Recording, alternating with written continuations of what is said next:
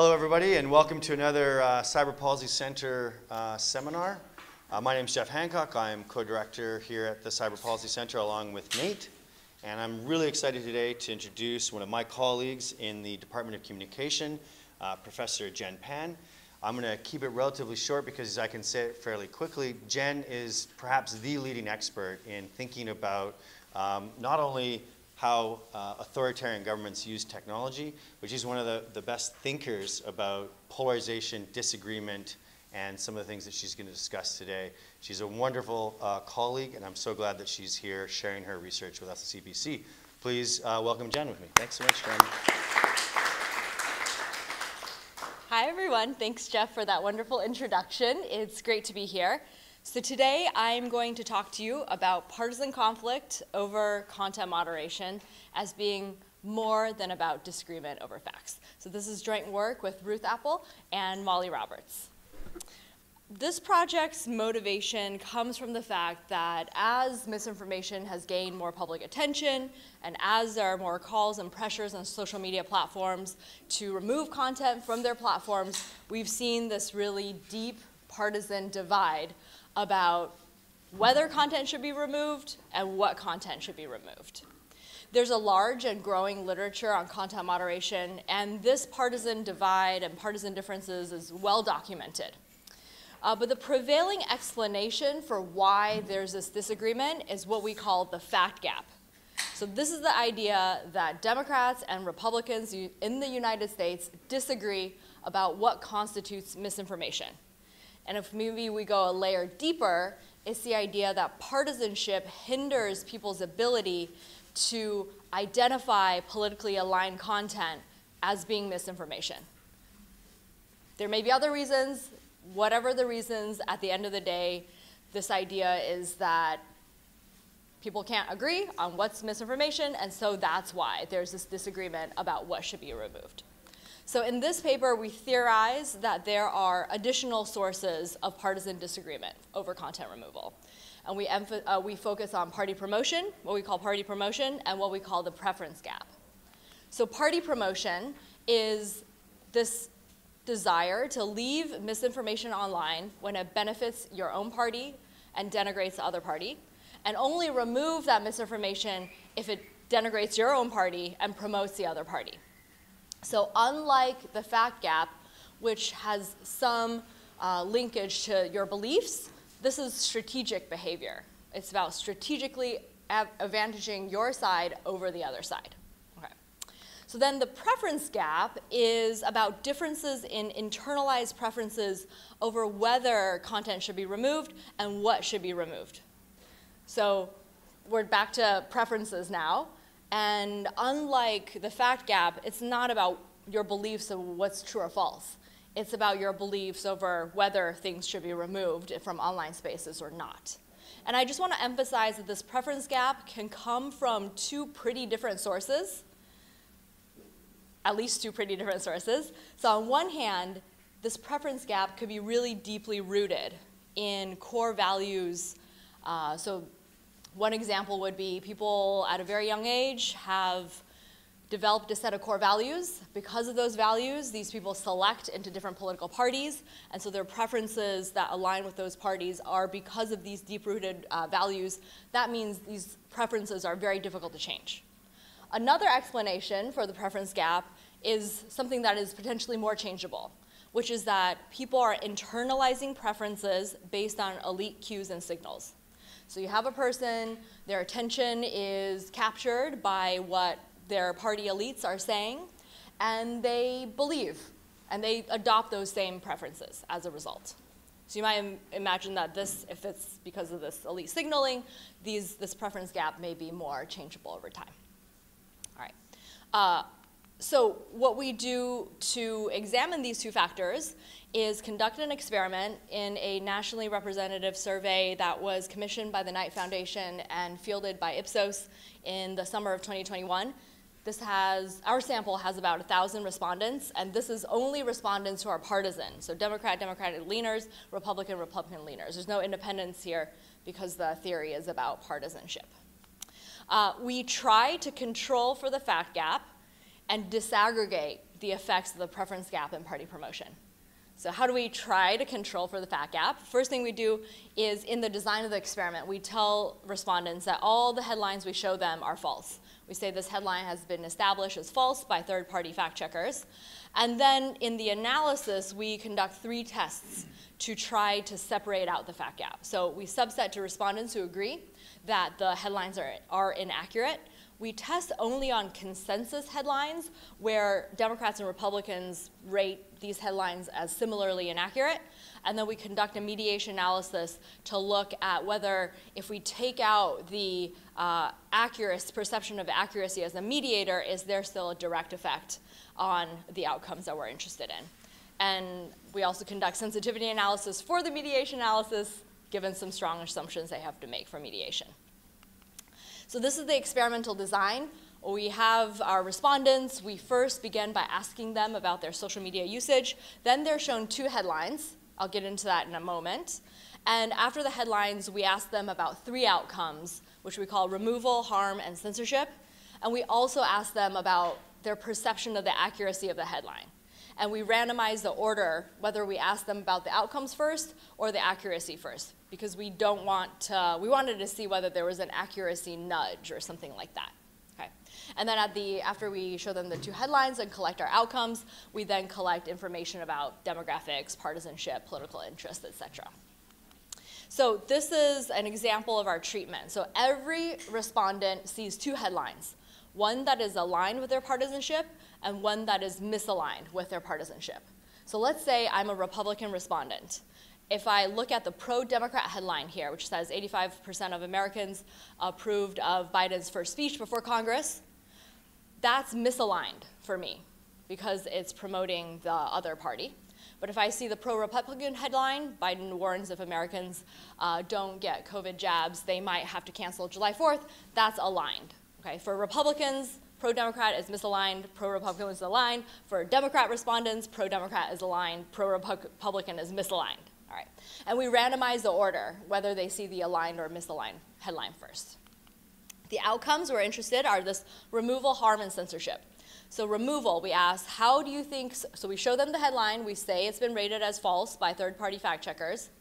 Oh, sorry, I should say that the treatments, these headlines, we have a bank of 18 of these, 9 are pro-Republican, 9 are pro-Democrat. We selected them from a fact-checking site, and these headlines were rated as completely false, so not partially false. So completely false that were circulating at the time in which the survey was fielded. We also did pre-testing of candidate headlines to make sure that the direction of alignment was what we expected and to make sure the headlines were balanced on other characteristics, such as intensity. So we didn't want all the pro-Republican headlines to be much more negative than the pro-Democrat or much more violent than the pro-Democrat one. So we try to balance on these other characteristics. All right, so then we asked for our outcomes. Do you think the social media company should, how do you think the social media company should handle this headline? And so for removal, they can say allow it to remain on the site or remove it. Then we asked, some social media platforms allow users to report content as harmful. If you had the option of anonymously reporting this content as harmful, would you click report as harmful content button for that headline? So this is just a yes or no. And then actually the censorship question comes right after the removal one. We say, imagine that the social media platform removed this headline. Would you use the word censorship to describe this action? Yes, no, or don't know. And as I mentioned, sometimes these outcomes are asked after accuracy perception and sometimes before. Okay.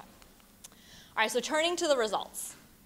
This plot shows the coefficient estimate and confidence intervals from an OLS regression where we are interacting the respondent's partisanship with the alignment of the headline. So what we can see here is that Democrats are, and this is the outcome of intent to remove, Democrats are very likely to say that the headline should be removed. The coefficient estimate is 0.75. Republicans are much less likely. Then the interactions, the bottom 2 estimates, those are whether partisans are more or less likely to say that their aligned headline should be removed or not. And so you can see that Democrats are more likely to say that their aligned headlines should not be removed, whereas for Republicans, there's no change. They just don't really want removal. And so the difference between partisans is this preference gap, whereas this estimate where you have the interaction between partisanship and headline alignment is party promotion. Okay, so I'm going to this bar chart, shows this, I think, a little bit more clearly. So in the first panel of this bar chart, this is just the overall difference. Democrats much more likely to say false headlines should be removed than Republicans. And then if we separate out between the misaligned and aligned, I should say the bars are just, if you average the misaligned and aligned, you get the overall, okay? So the difference between the blue and red bars, that's the preference gap. You can see the preference gap exists for aligned and misaligned headlines. And then the difference among the blue bars or the red bars between misaligned and aligned, that's party promotion. We don't see a difference there for the red bars, but we do for the blue bars. So that's why Democrats for aligned headlines are less likely to say content should be removed, and Republicans, same across the board. One thing to note, though, is that the party promotion size is smaller than the preference gap. Okay. We see the same pattern when we look at intent to remove headline as harmful. So one thing just to note here is that all the estimates are lower. So in general, both people from both parties would rather remove, it seems, than report as harmful. But you see still this gap between Democrats and Republicans. And you still see this party promotion for Democrats, where they're less likely to report as harmful headlines that are aligned. For perceptions of censorship, we don't see any party promotion. So that's kind of interesting, where for neither Democrats nor Republicans is there a greater perception that this is censorship if the removed content is aligned with their partisanship. But instead, what we just see is that Republicans are quite likely to say that removal of misinformation is censorship, whereas Democrats are not very likely to say that that's censorship. Okay. All right, so in the design of the study, we tried to control for the fact gap by telling respondents that the headlines were rated as false by third-party fact checkers. For those of you who study this area, you might already think that, is that really going to work? And it didn't quite work, because you can see from here, this is the accuracy perception of the headlines. So first, Republicans are more likely to think the headlines are accurate than Democrats, and both Democrats and Republicans are more likely to believe that their aligned headline is accurate. So that's the bottom two estimates are positive. That means for both Republicans and Democrats, if they see a aligned headline, they're more likely to say, this headline is accurate. So this creates a problem for us, a problem of identification. It means that we cannot completely rule out the fact gap when it comes to our estimated size of party promotion and preference gap. So what we do is conduct three analyses, three tests, that if the results of these three tests are consistent, and hint they are, good for us, it gives us some more confidence that party promotion and preference gap are in fact occurring, and that the fact gap cannot explain the whole of the difference between partisans when it comes to preferences for content removal. All right, so the first analysis we do is only look at partisans, Republicans and Democrats, who agreed that the headlines were inaccurate. So this is people who were shown the headline and they all agreed this is not true. And you still see that Democrats are more likely to say the content should be removed. So Republicans are less likely to want to remove the misinformation headline even when they agree that the content is false. And you still see the party promotion among Democrats. So Democrats, even for headlines they say are inaccurate, are less likely to want to remove that headline when it's aligned, when it's pro-Democrat. And still you don't see that difference for Republicans. You will, though, notice, so this is the intent to remove outcome, that the the party promotion is even smaller here. So it seems that the size of party promotion has potentially more to do, has something more to do with accuracy than the preference gap. Okay. We see the same thing when we look at the intent to report headlines as harmful. Again, the two effects persist. Preference gap is larger, and the party promotion gap is smaller relative to the whole respondent pool when we look at the inaccurate subgroup. Okay, so then you might think, well, this analysis could have some problems because there might be something different between Democrats who say the headline is inaccurate versus the overall pool of Democrats. Same with the Republicans. What we can say is that on observables like income, age, education, Republicans who say these headlines are inaccurate and the overall respondents are not different on those observables, and neither are Democrats. Okay, so that gives us a little bit more confidence, but there might be unobservables where the inaccurate subgroup differs from the overall pool. Okay, so same pattern, sorry, for censorship. The second thing we do, another concern with the inaccurate subgroup, is that the gap in outcomes is driven by headlines where there's a large gap in perceived accuracy between Republicans and Democrats. So to address this, we look at what we call consensus headlines. These are headlines that both Republicans and Democrats think are inaccurate, and there's very little difference in the accuracy perception between Republicans and Democrats. So this plot is just showing you intent to remove headline. Each of the colors, so you still have the four estimates, right? Democrat, Republican, Democrat aligned, Republican aligned. Each of the colors represents a different number of consensus headlines, from 2 to 8.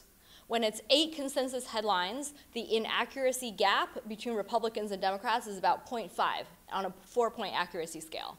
When it's 2 consensus headlines, which is at the top, it's an inaccurate gap of 0.02 on a 4-point scale. But across all of these, if we're going from 2 to 8 headlines, the patterns remain the same. Democrats are much more likely to say that content should be removed, and you still see a little bit of this party promotion among Democrats. So the results remain significant in the same direction as the overall. Okay, the last thing we do is look at accuracy as a mediator.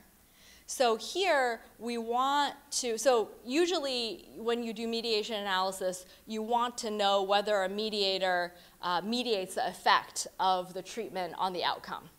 Here we're using mediation analysis a little differently because we are interested in the direct effect. So when you do mediation analysis, you have this ACME, the average causal mediation effect. That's, in this case, how much does alignment of headline influence intent to remove going through perceptions of accuracy. That's the ACME.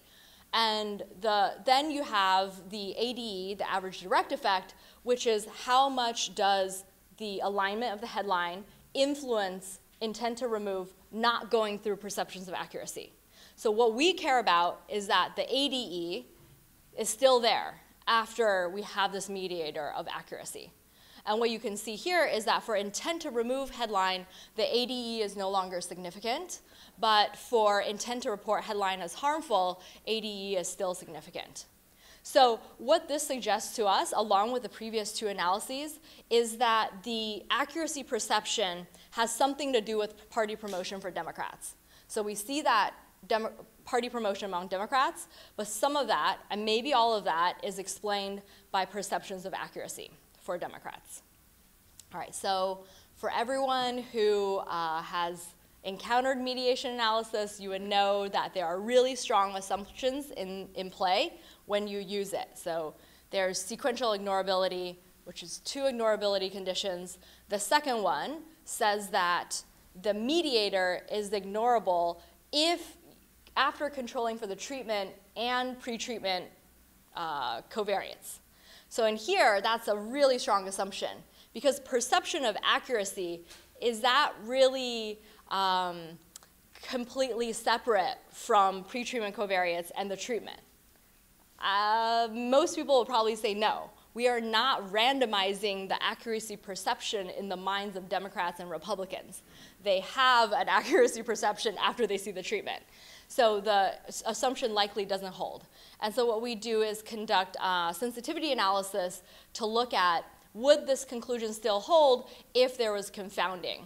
And so this is a sensitivity analysis where we have the sensitivity parameter rho on the x-axis. And so that's the amount of confounding between the mediator and the outcome. So between accuracy perception and intent to remove headline here and intent to report headline as harmful here.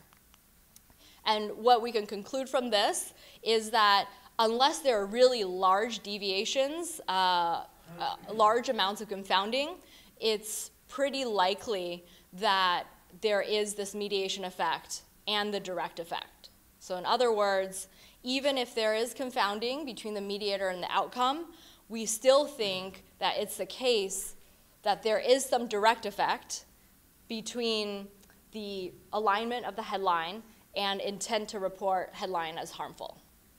Less so for intent to remove headline. Okay.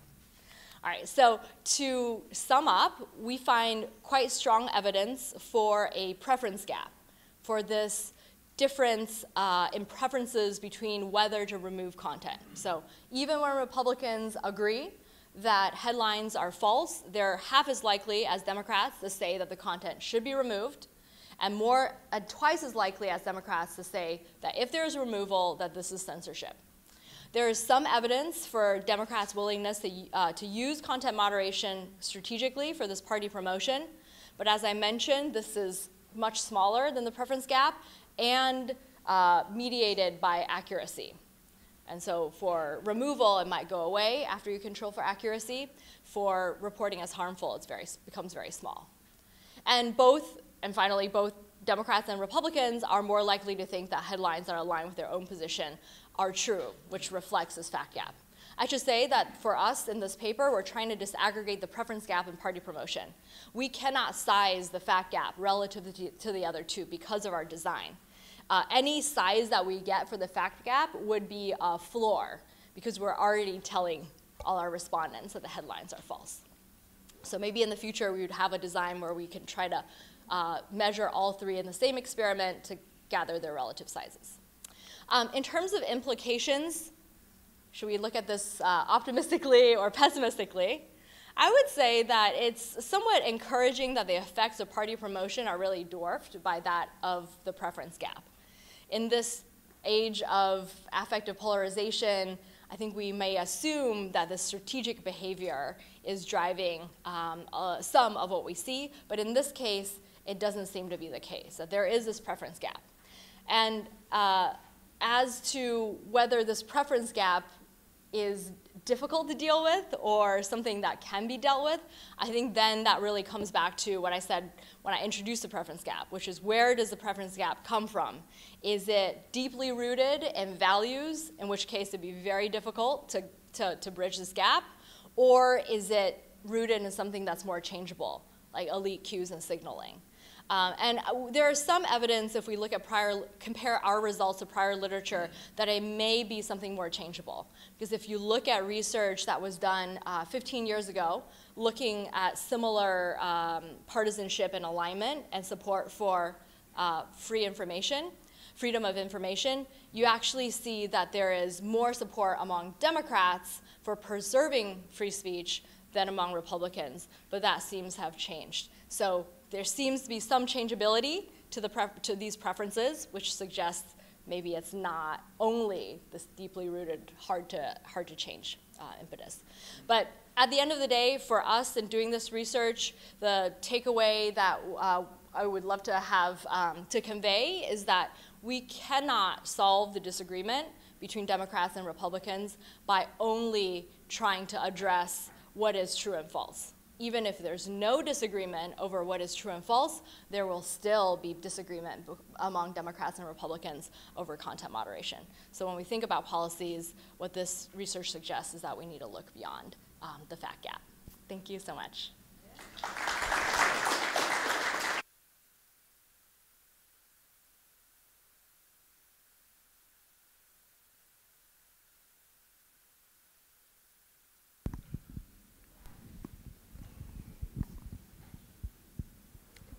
Great. Thank you so much, Jen. Fantastic work. Always so carefully and rigorously done. Really appreciate you sharing it with us. For those of you that are online, if you text or send your messages in, Ben will send them magically to my phone. And we'll take questions from in the audience here. I'll start with a moderator one. The difference between Democrats and Republicans for the preference gap is so big. But what you just closed with about how there could be these changes over time are really intriguing. If you were to rerun this, say, in 5-year increments, going back to that study that you talked about in the 90s, could you imagine what would have changed, where the preference gap would change over time? Yeah, so I think the preference gap changed in 2015. And this is based on an analysis we did of congressional speeches from the 1800s to today. So we look at mentions and discussions of censorship in each Congress over time. And you see, actually throughout, since the 1800s, divergences between Democrat and Republican elites in their discussion of censorship. So around World War I, there's a big divergence. After World War II, there's a big divergence. In the 1960s, there's a big divergence. So in the 1960s, Democratic elites were much more likely to talk about censorship, less around media and more around mobilization and protest. And starting in 2015 is when you see this big divergence between Democrat and Republican elites. So in 2015, you see a lot more Republican elites talking about censorship, at least based on these congressional speeches. So something happened in 2015. We did much more extensive content analysis pre-2015, and in the pre-2015 period, whenever congressional elites are talking about censorship, it's mostly about China and Chinese censorship, and then after 2015, they're talking about censorship in the US. Republican elites are talking about censorship in the US. And do you have any insights from the congressional conversation on what took place in 2015 that led to that? The 2016 election campaign, I believe. So the 2016 campaign was driving congressional discussion kind of in real time. Yeah. There was more discussion of social media platforms, of free speech, of censorship when it comes to these digital spaces. Wow, that's pretty incredible. Okay, I just want to check with folks that have questions. So actually, just one more, and then we can ground it. One thing I just wanted to check on is censorship. How did you convey that to the participants? Like, what is censorship? What was their understanding of it for your question? We didn't define it for them. Oh. So that's why in the prompt we say, would this word censorship describe the action? Because I think fundamentally there's different understandings of what constitutes censorship, from any removal, mechanistically any removal, to something related to who the actor is, whether it's government versus private, the extent to which removal has an effect on ideas in society that are circulating. So I think there's this wide range of definitions that exist in this country around censorship. So we purposefully did not define it. And so it absolutely might be the case that the gap in perception of censorship is because Democrats and Republicans understand that term differently. Yeah, great. Thank you very much. Daphne. This is super interesting. So I would be curious to know, and this is out of scope for you, but maybe you know something about it, whether the results might be different in terms of Democrats versus Republicans' attitudes toward censorship if instead of this being about politically relevant facts, it were about some other culture war flashpoint question. You know, do people who have abortions suffer from more depression? What are the long-term effects of gender-affirming healthcare, et cetera, et cetera? Do you have any sense, has anyone worked on that, how that plays out along party lines? People have looked at, so we're only looking at misinformation, and others have been studying partisanship and content moderation in a broader class of content, harmful content, hate speech, incivility, other forms of misinformation that's not political. And consistently, there are these partisan differences. Most of those studies don't ask about whether this is perceived as censorship, and also they're more narrowly focused on kind of media content, less broad, kind of this narrow conception of what is free speech and what is censorship. Not framing, for example, reproductive rights or collective action protests as free speech, really focusing very narrowly on it as media and as kind of media content. Great. We have one question online coming from Anna Gibson, another colleague in communication.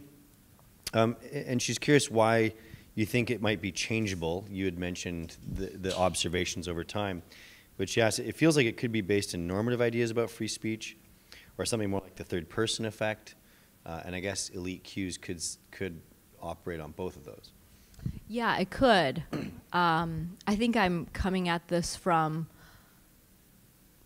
so I think it fundamentally comes down to how do we think people or Americans think about politics and engage in political behavior. Do we think that or to what extent do we think there are bottom-up factors that are more intrinsic, that are shaping than the preferences? Or an alternative, which is maybe people are really not thinking much about politics, don't have these really deeply ingrained preferences or values, and their attention is just caught by different things, and their expressed preferences reflect that much more superficial outcome. So I think I think the preference gap and elite signaling could be doing a lot of different things, because at least in our conceptualization, it doesn't have to do with some sort of internalization. But I think the level at which that occurs is something that more research needs to be done to figure out and disaggregate what is happening. Right. I mean, if we think about this, a large majority of the Republican-leaning folks in your sample, don't remove that. I'm wondering thanks, Ben, what the policy implications would be if you were able to poll those folks. If people are really concerned about misinformation, and that seems to be a concern shared by Republicans and Democrats, what would the policy recommendations be if one party's concern is don't remove that, and the other's is get rid of that? Where do we land on that, and what would say, for example, conservative want if they're worried that there's a lot of misinformation out there? Would it be better digital literacy because it's on individuals to be able to deal with this problem, or is there some other mechanism that I'm not thinking of that would be useful? Yeah, I think so the thing with removing misinformation is that it entails a trade-off between potentially different, I don't know what to call them, potentially values. Mm-hmm. So if Republicans care about misinformation, but they don't want to remove it, why is that?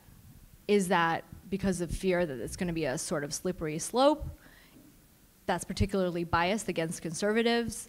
Is it because the value of speech is so important, and more so than potential for harm?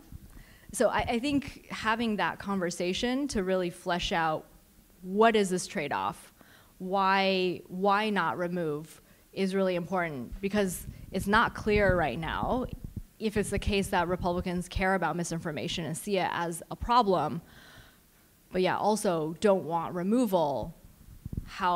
That's a trade-off that has to be made. And so what are the values or the costs and benefits of that trade-off? Yeah, exactly. Oh, sorry, Nate, go ahead. Go ahead, and then we'll move around. Just quickly, and part of Daphne sort of asked my question, and I think, if you look at the other First Amendment surveys, which look at things like flag burning, firing someone who kneels during the national anthem, or banning books, right? You'll get some different results. But I think that the kind of all other things being equal point that you're making at this day and age is right, which is that Republicans see the main challenges to free speech as coming from woke institutions that would censor them. But I'm wondering here how much of it is also a reaction to the social media companies, right? So this is a question about censorship by California companies, let's say, and whether if government were the agent in this and different people were in charge of government, right, maybe there would be different results.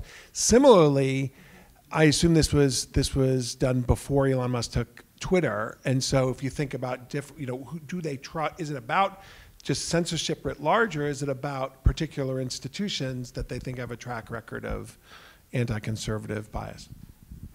Yeah, we unfortunately cannot disaggregate that. In our experiment, I think the headlines looked most Facebook-like. So there's no logos, but it probably made respondents think that this may be on a California-based social media company. So we can't really differentiate that. But I think that there's this question of, to what extent do we see this result because Republicans feel that current moderation policies, content policies, are biased against them? I think that goes back to perceptions of misinformation, and because there's been a lot of research that shows there's asymmetry in the amount of misinformation that's targeting conservatives versus liberals. There's a lot more misinformation targeting conservatives. But if conservatives really object to misinformation and see it as harmful, and that harm overriding considerations about free speech, then if companies were doing more to remove that content, it would be good, right? Because the companies are working harder. More of their resources are being devoted to removing content that's harmful to me. But that's not the framing. It's rather that they're actually harming me, not that they're doing more work on my behalf. And so I think there's still something that kind of bias, that perception of bias, I think masks potentially a lot of different things that are going on. It could be related to fat gap. It could be related to differences in preferences. It could be related to something more strategic. So I think, that bias could definitely be influencing what we observe, but I think it's really important to try to figure out, why do we have that bias? Because if misinformation, if I'm someone who really doesn't like misinformation, and I see a company removing a ton of misinformation that's targeting me, I would think that's great for me. But that's not the case, and maybe a large part of it is because I don't believe that's misinformation. I think it's just biased, or it could be something else that's going on. Great. Thank you. I was just wondering, I suppose you presented those articles as online content to people, and I was wondering whether the perceptions would be any different if this was classical print media that you present to them. So you alluded in the end towards, change preferences 30 years ago. So to what extent do you think that might be attributable to our maybe, I don't know, lack of trust in the swiftness of online media, and so to what extent do you think have perceptions changed over time then as well? Yeah, I don't know if in today's world we would have seen a difference if we had used print or traditional broadcast media as opposed to social media. And I think this gets to Nate and Daphne's questions around this perception of bias, conservative bias. After doing this project, I think what it's really raised is could be a lot more experiments and research designs to flesh out these different components. For example, doing this same experiment in a country where there's either objectively or perceptions of more left censorship of left parties as opposed to right. Would we still, what patterns would we see? As well as repeating this over time and changing kind of the content from misinformation, political misinformation, to other forms of misinformation, to other sorts of content, as well as this context, so that we can isolate these various factors.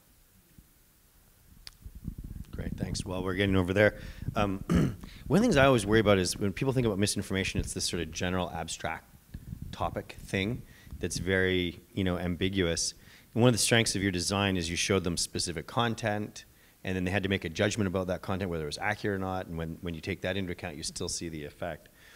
What happens when you move out of the political space, do you think? And you were to show both Democrats and Republicans say something that was maybe health-related, nothing to do with COVID, but something that's not polarized, say a cancer misinformation or something like that.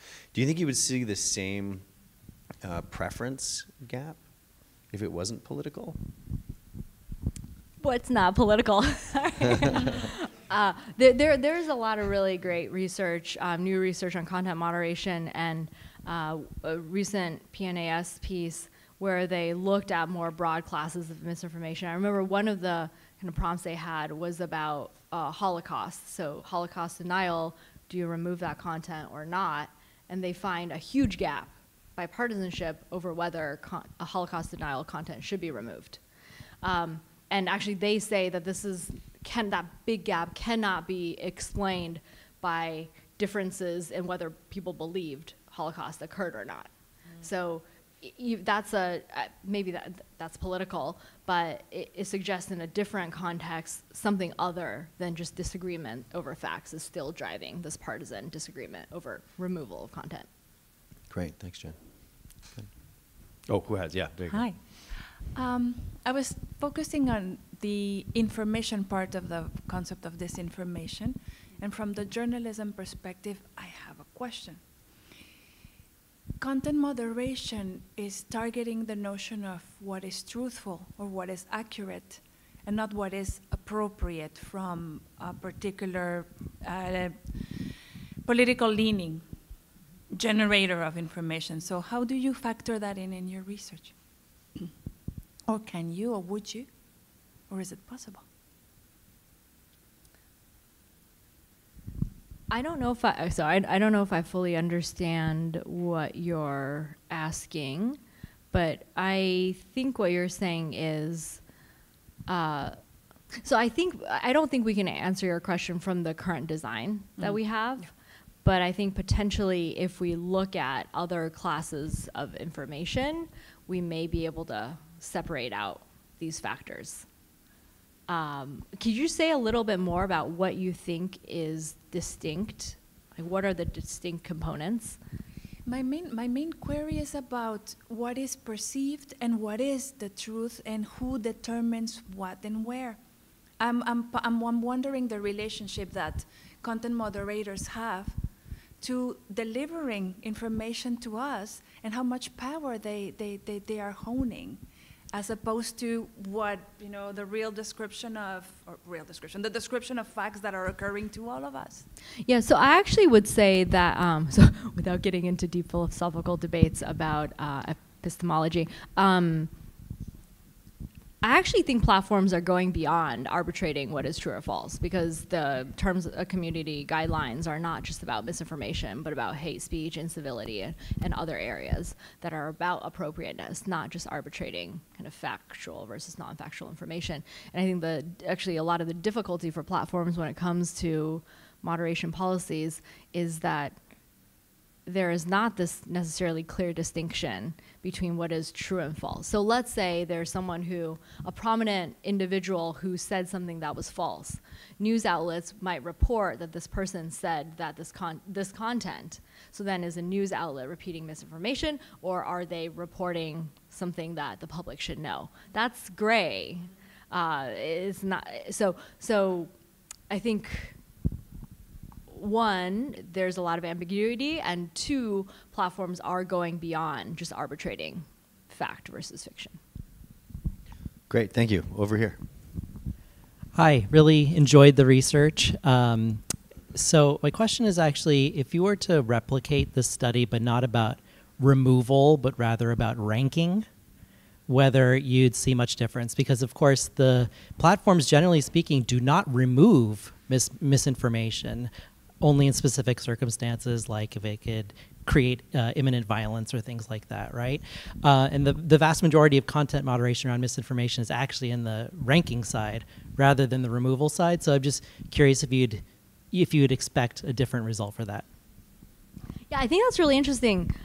We actually thought about adding that as an outcome, but we thought we need to not have too many outcomes. It was striking to me the kind of lower support for just reporting than for removal. That removal seems to be this kind of default that people go to. So I'm not sure what we would observe for ranking. So one disclaimer that I didn't give earlier is that actually most of my research is not on the US, it's on authoritarian contexts where I study censorship. And in those contexts, censorship typically backfires when it's visible. So the act of removing something, if people can perceive that, will draw more attention to the thing you're trying to censor. So censorship, when it's obvious, doesn't work. And it's more likely to work when it's hard to detect. And so downranking is harder to detect than just blatant removal. But in a democratic context where you're going to have people trying to discover downranking and these efforts to obscure censorship, you actually might, I could think that you would get a bigger backlash because that's layering on not just censorship, but some sort of obfuscation of censorship and kind of deception on top. So I could also see ranking people having a stronger reaction to ranking, because not only is it de facto removing the content from view, but also trying to obscure the fact that censorship is happening in the first place. Great. Where are we? Next one? Oh, there you are. And then you can hand it over to Frank after you're done. Hi, thank you so much for sharing your research. I'm curious about a potential added layer, which might be about a shared identity. So adding a question that would remind people, what do you think fairness is a value that all Americans should protect, regardless of party lines or party affiliation, and then asking them whether they would vote to remove things or not? Has that been done? Would you consider doing that? It hasn't been done that I know of. I might be mistaken. There might be working papers when it comes to content removal, but it has definitely been done in other contexts, and it has been, I think experimental evidence has shown that it does reduce kind of partisan divides and polarization when you remind people of these values that transcend partisan divides. Thanks. Frank? So I want to build on something Nate suggested. There's this great natural experiment that you could do with Twitter, because it seems to be pretty obvious that the reason conservatives worry about censorship is they feel that the platform is biased against them. And now you've got a platform that's actually switching from a pro-progressive bias to a pro-conservative bias. And it would be very, like, in my experience with Twitter, since Musk took over, I don't see nearly as much pro-Ukrainian content. I mean, there's all sorts of ways in which now people on the left could feel victimized by one of these platforms that is biased against them. Right? And so it would be very interesting to see whether the preference gap begins to shift among Twitter users that are now seeing themselves as victims of this. Yeah. And Jen, let me just summarize, because I think the mic has gone off. But with the natural experiment here, Twitter moving from away from pro-progressive to pro-conservative, Frank's asking, is there a possibility that we see a switch of the preference gap? Yeah, I think that's super interesting, and it would be great to do this same experiment again now, maybe with an oversample of Twitter users to see if there's a change. Although there might be other things that lead people to be Twitter users, so we'd have to try to figure out how we can control for that over time. But I think that's a great idea. I also want to say, I mean, there is this proliferation of right-leaning social media sites that kind of talk about lack of moderation and lack of removal and lack of censorship. But most sites do have some form of removal, whether it's just removing spammers. So I think this is it's just something I think interesting to keep an eye on, which is there is this gap between perceptions of censorship and what is actually implemented in practice. And so looking at how that gap changes between platforms, between periods of time could also be something interesting. Yeah, and your point about spam actually gets back to what I was sort of thinking about, like if it wasn't political. But I remember in the late 90s, email almost became unusable because there was so much spam. You'd look at it and it was just all whatever, Viagra, etc. And you could imagine communication channels becoming just unusable if there's so much non-usable or... So there might be a difference here between misinformation and something else, which is sort of like noise. And that if you don't remove any of that, it just becomes impossible to use. So we're getting some questions online, many of them starting with fantastic talk and paper about what are some of the other kinds of solutions you could see that might be beyond removal. So if we see increasing generative AI just gumming the works, if you can't just remove but you could do downranking, what would be the sort of option space if you were a platform, in your view?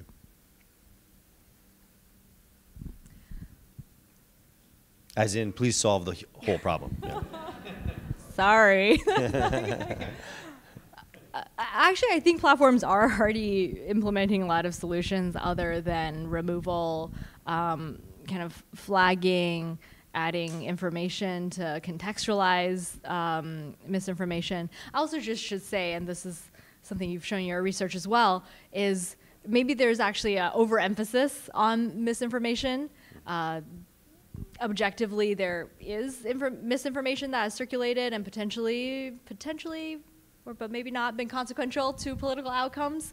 But at the same time, most of the research shows that the people who are exposed to misinformation tends to be kind of a relatively narrow segment of social media users.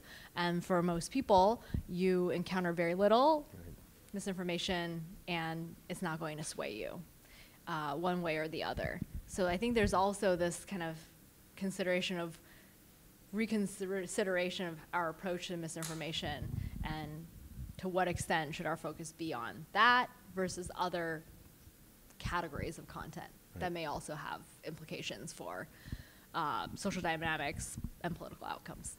Great. Yeah, thanks, Jen. Is there another question in the room? Good, reaching saturation. That's good. So one last thing for me is, it's interesting, nobody in the room raised this, but like, why do Democrats engage in this, sort of pro-party distinction where the Republicans are like holding strong on principle? So one explanation may be that Republicans are just really opposed to removing anything. So there's no space for party promotion, because it's just the strong preferences. We can't have this. It's going to be a slippery slope. It's going to lead to very bad things. Whereas for Democrats, there isn't this ceiling of opposition, and so that's why we observe this kind of differentiation when it comes to potentially more strategic behavior. But I think the analysis that we're doing, trying to get rid of this fact gap or accuracy perception, shows that this party promotion among Democrats does have something to do with whether they think it's accurate or not. So that seems to be, that was one of my takeaways, is for Republicans, when it comes to removal of online content, if it's false or if it's true, if they believe it's false, if they believe it's true, mostly it shouldn't be removed. But when it comes to Democrats, whether it should be removed depends on more so on whether they think this misinformation is really accurate or is actually false. But maybe there's still something beyond that is strategic. And so, but I think we need to do more to figure out where is that coming from for Democrats. But as to why we don't see it in Republicans, I think it's much more likely that it's this kind of ceiling effect. There's no room for differences for aligned and misaligned. It's just across the board opposition. Great. Thank you so much, Jen. I'd like to just conclude with asking you sort of a big level question. If we were to get you to, put all your very carefully controlled studies and experiments away and look across them, and you had one message that you want to say, like, here's where I believe sort of the state of social media is right now and something that needs to be done. Could you just give us a sense of what you see when you look across the field of evidence, something you'd want us at the Cyber Policy Center to be thinking about or looking forward to? I would say this is drawing more on so I just say one of the reasons why I did this project is I think because I do a lot of work on China, some on Russia, Saudi Arabia, mostly looking at censorship and repression. Because of that research, in the past few years, I've gotten lots of requests from right-wing media for me to talk about whether US social media platforms are engaged in censorship. So because I work on political censorship in these authoritarian contexts, I get a lot of questions. And that's actually why I was interested in doing this research around this difference in perceptions of what is or is not censorship. And that's really actually forced my thinking as well to consider what fundamentally is censorship. So I think something where my thinking is now is that we should reserve the term censorship for situations where removal is consequential for the information and knowledge that circulates in a society. And in a place like the United States, where there is media competition, where there is competition between media outlets, influencers, for people's attention, it's extremely difficult, even for a very powerful social media platform, to completely suppress an idea. Just citing Tamar Mitt's research, her upcoming book on misinformation, large platforms do not remove content consistently. So when content is removed from Facebook, Instagram, YouTube, very likely those ideas will appear elsewhere. And that's in kind different from what a government can do. So in the context I mostly study, in the Chinese government, they can remove ideas from public knowledge and consciousness by removing it from all social media platforms, from removing it from traditional media, from discussions in classrooms, and they can do this over time in a sustained manner. And that leads to the removal of knowledge from society. And in a context like the United States, I just really don't see that happening for issues that are important to some subsegment of the population. Yeah, thanks, Jen. You hadn't said the word government when you were talking about Western countries, but you still think like there's the notion of censorship is about manipulation of information flow, but within the U.S., within a Western context, government is less important there. I see what you're saying. Like government can do things in authoritarian regimes they can't here. But when you were talking about the West, you didn't mention government at all. I didn't, and that's because for the most part, I should leave it to other legal scholars here who can say more about what the US government is or is not doing. But I actually think governments are deeply consequential. But in the United States, it's platforms that are taking these actions. And in some places, we're conflating these platforms with governments because the platforms have such large reach and such deep reach. So I'm not saying we shouldn't think about platforms, but platforms are in kind different from what a government can do and the type of reach that a government can have over various aspects of a person's life. So the Chinese government is not only regulating all of the social media platforms in China, it has control over the internet backbone. It has control over education curriculum. It has control over all traditional media broadcasters. That level of influence is much more than any single social media platform can have. So I actually absolutely think that governments are deeply consequential, but the role of governments in democratic contexts is just fundamentally different than in authoritarian contexts, at least as we observe today. And for the most part, in a country like the US, the actions that are taking place in removing content is happening at the platform level. Got it. Great. Thank you so much, Jen. Everybody, thank you, Jen, for doing a great talk. Before we give her applause, let me make sure I remember my main task. So we're here in this room next week. We have Cecilia Kang and Shira Franco will be here, and we'll be in this room. Very exciting and looking forward to that. Please join me in thanking Jen and getting us to think about censorship and parties and misinformation in whole new ways. Thank you so much, Jen, for coming here.